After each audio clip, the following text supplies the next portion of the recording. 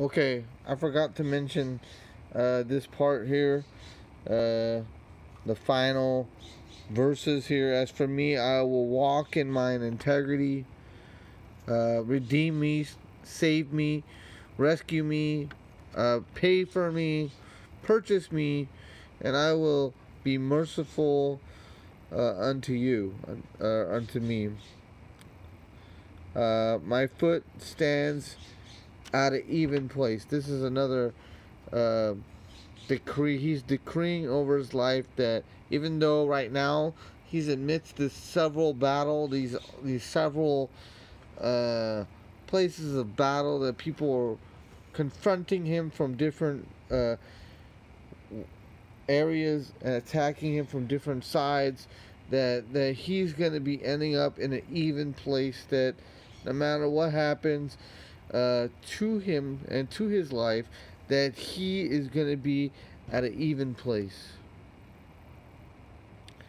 and the and that in the congregations of the Lord are in the congregations I will bless the Lord.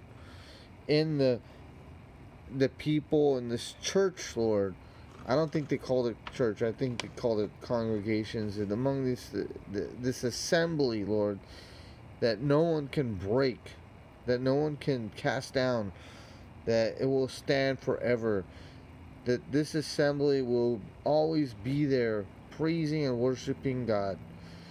Um, I'm sorry I cut it short, but that's how it is. That's how it ends. I wonder